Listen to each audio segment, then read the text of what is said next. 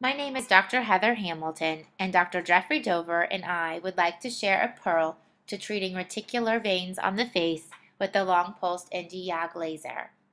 The challenge we would like to address is the difficulty experienced in easily identifying the veins once your laser goggles are in place. What follows is a simple but foolproof solution. Before the treatment, we recommend marking the veins with a series of dots using a red, extra fine tip Sharpie marker, which is easily removed with a wet gauze or an alcohol wipe at the completion of the treatment. During the treatment, you simply follow these marks as demonstrated here.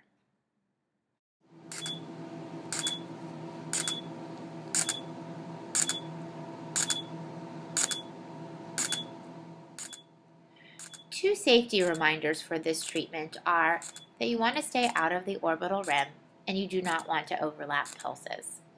We hope you found this pearl helpful.